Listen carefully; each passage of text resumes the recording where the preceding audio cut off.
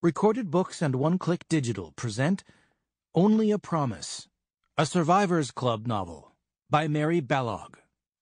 Narrated by Rosalind Landor.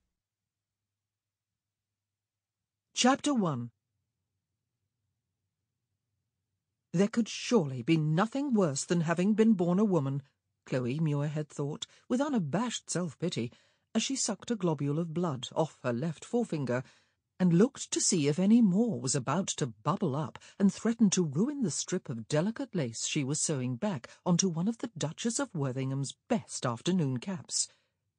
Unless, perhaps, one had the good fortune to be a duchess, or else a single lady in possession of £40,000 a year, and the freedom to set up one's own independent establishment. She, alas, was not a duchess, or in sole possession of even 40 pence a year, apart from her allowance from her father.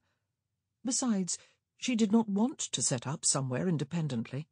It sounded suspiciously lonely. She could not really claim to be lonely now. The Duchess was kind to her. So was the Duke in his gruff way. And whenever her Grace entertained afternoon visitors, or went visiting herself, she always invited Chloe to join her. It was not the Duchess's fault that she was 82 years old to Chloe's 27, or that the neighbours with whom she consorted most frequently must all be upward of 60. In some cases, they were very much upward. Mrs. Booth, for example, who always carried a large ear-trumpet and let out a loud, querulous "Eh?" every time someone so much as opened her mouth to speak, was 93.